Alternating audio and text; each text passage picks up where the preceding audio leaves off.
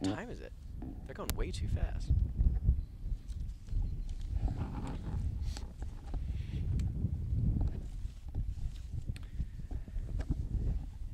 And we welcome you guys back. We're picking up the next race, already in progress. This is the third Varsity 8 race. We're at 750 meters into this one.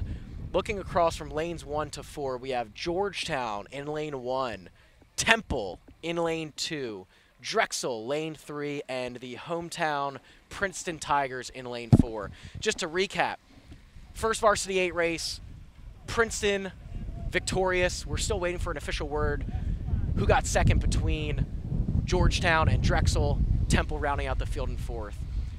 Tommy, what do we know about that Princeton first varsity? The 1V actually just raced in a new boat named for Jonathan Horner, class of '96, Coach Hughes' classmate who was lost to cancer in 2020.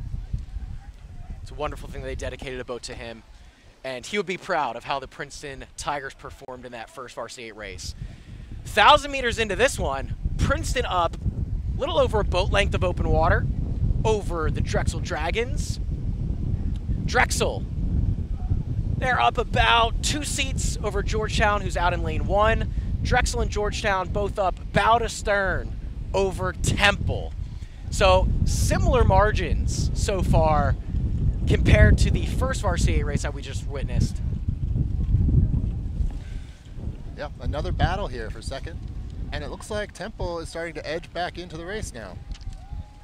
Temple is starting to chunk back into this one. New Temple coach, Brendan Cunningham, excited about how the squad is looking so far this season. A lot of speed to gain, but he's been pumped about the winter training thus far. Always fun to line up against some Philly counterparts in Drexel and the DC fellas from Georgetown.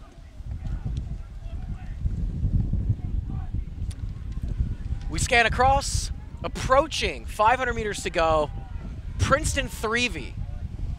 They're up about a boat and a half of open water over Drexel. Drexel is sitting up about 3 seats over Georgetown. Georgetown up bow to stern over Temple. Temple not going anywhere. They're keeping their bow ball in there, which is so important to do, Tommy, in these races. Once you let teams get open water, that's when they can really get away from you. Yeah, it takes a lot of guts and nerve to keep your bow in the race and not let the race get ahead of you.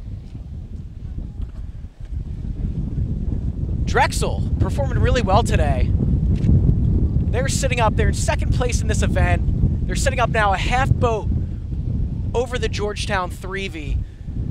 Caught up with new Drexel head coach Matt Weaver. He's been excited about how his squad has been showing up so far this season. He said a lot of speed to gain as well. It is early. You never really know how these early regattas are going to pan out, but it's looking promising so far for the Drexel Dragons. They have a strong third varsity. They certainly do, and that third varsity now is sitting up.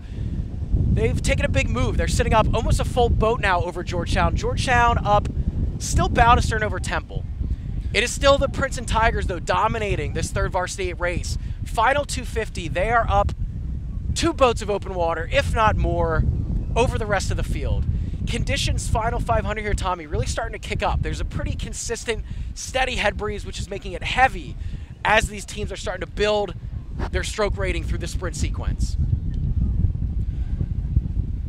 That's right, Keenan. And Princeton, in the last few strokes of the race, barring catastrophe, it looks like it'll be another Princeton win here. Scanning back, Drexel in a commanding second place, a length ahead of Georgetown, who is themselves a length ahead of Temple.